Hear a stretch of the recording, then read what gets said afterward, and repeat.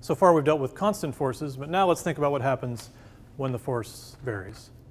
So if the force varies, you have to use an integral, is basically the short answer. So the work is the integral from some initial position to some final position. There's your displacement, initial to final, of the force dotted with some differential change, some differential displacement. Okay?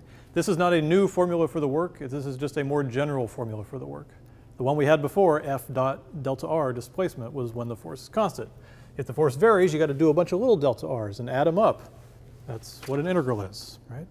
So the best introductory way to show this is the mass on the spring. So let's imagine we have a spring here, and it's coiled up and compressed and pushing on a block, and everything is frictionless.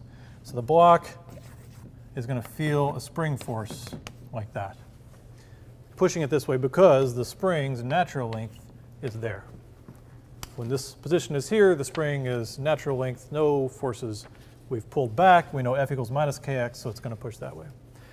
So as the spring pushes the block from one position to another, let's calculate the work it does on the block. All right, so to do that, we need the force of the spring. Let's do full units here. Let's do full coordinate system, y, z, x, y, z as usual. In the x direction, what is the force? According to Hooke's law for forces, it's minus k times the x position. It's really x minus, or it's the displacement from the natural length, but I put the natural length at the origin. So we just call it minus k times x. Plus 0, j hat plus 0 k hat. We don't really need those. This is obviously one-dimensional, but we'll be complete. So we have f, we need dr. So dr, you can really just think of as the differentials in each dimension. Right? It might move a little dx I hat. It might move a little bit of motion in the j hat dy plus dz k hat. So we brought in those other differentials, but when we take the dot product, they're going to go away. All right, so because we care about f dot dr. Right? So f dot dr, gone. You know, these are 0, 0. It's really just minus kx dx. Don't need the unit vectors anymore because we took a dot product. There you go. So now we just do our integral. The work equals the integral, and we need limits. So let's see, we're going to talk about the work as the spring pushes it to here, because then that's all it's going to push it. Then it'll fly away. The spring will do whatever it wants to do. If it has no mass, it'll stop or keep going. We want to think about the work from here to here. So let's say it starts out at the position minus d. All right, we're going to push it through a distance d. So it starts at minus d and pushes to 0. So initial to final, it started at minus d and pushed to 0 of minus kx dx. All we got to do.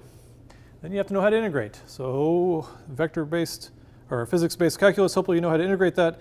It is equal to minus 1/2 kx squared evaluated from minus d to 0, which we plug in 0, we get 0, minus, we plug in minus d squared is d squared, so minus of minus 1/2 kd squared. And of course that becomes positive to 1/2 kd squared. The work that the spring did on the object. Right? So notice, it's not just the force kx times the displacement d, right? That would be kdd or something, kd squared, right? The half shows up because it's an integral, because the force was big, but then as you add it up, the force is less and less, the work it's doing is less and less, so the half shows up. In general, if you wanted to write this and really not do a specific case of a limit, you could also write it this way. You could say the work of a spring on a mass, you could say it's just 1/2 k x final squared minus 1/2 k x initial squared, if you define those positions with respect to the rest length of the spring where the forces are 0. Then you could always find one that way.